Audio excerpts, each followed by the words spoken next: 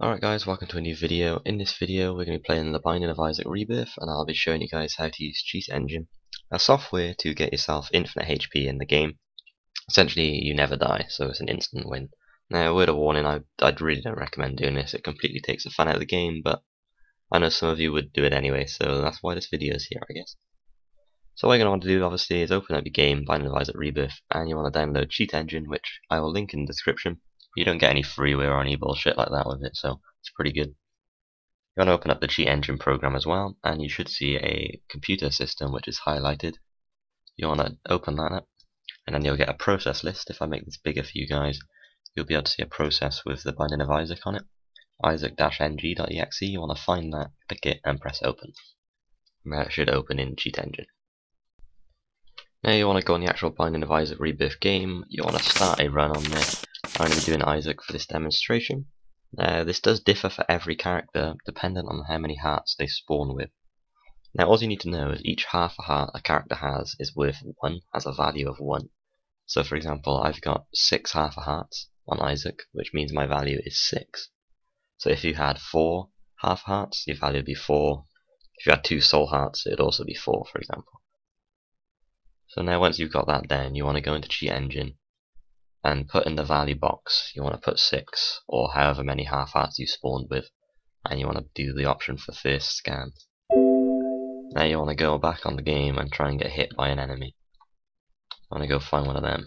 There you go, I can use this wall here. So you want to get hit once. So now I've got 2 full hearts and 1 half heart, which gives me a value of 5. You want to go back on Cheat Engine and put in 5 as a new value, and then press next scan. This will reduce the number of options here. Now go back in the game and injure yourself again. And then if you go back on Cheat Engine, you should notice one of these values has a value of 4, which is how many hearts you're on now, and has a previous value of 5, which was how many hearts I was on before I just got damaged. So once you've realized that is the correct value, you'll know that this is your HP. So you want to double click it so it goes into the memory box.